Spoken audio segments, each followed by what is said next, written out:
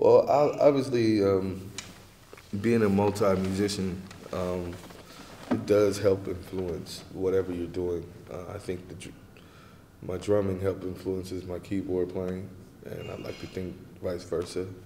And the fact that I hear lyrics, I write lyrics, and I hear melodies and stuff like that does play a part in my musicianship and my approach to music. I think I see the drums as they are. You know, I see them as a rhythmic instrument, but I don't approach playing them that way. Obviously, I mean, they are the key element to rhythms and beats and groove, but I think I still approach it from a melodic standpoint. I approach it with an infusion of both coming together, and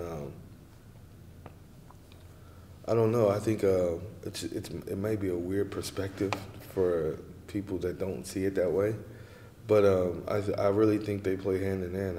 I mean, even if you just have a melodic instrument, even if it's just melodic, rhythm is there.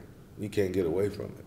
You know, even if it's whole tones, even if it's whole notes, you know, you can't get away from at some aspect, you know, the counting and the rhythmic part of it.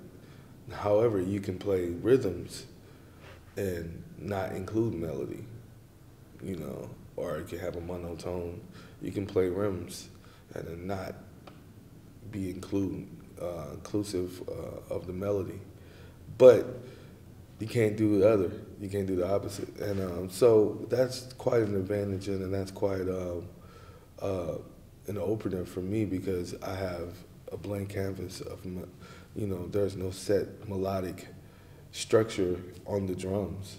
So you have all of these tones and all these pitches to choose from. And you're able to make music on the drums without being judged from, oh, that's the wrong key, this is the wrong, you know, it doesn't go with that interval, that doesn't, you know. So you're able to create melodies from tones and not from a structure of a key signature or stuff like that. So, yeah.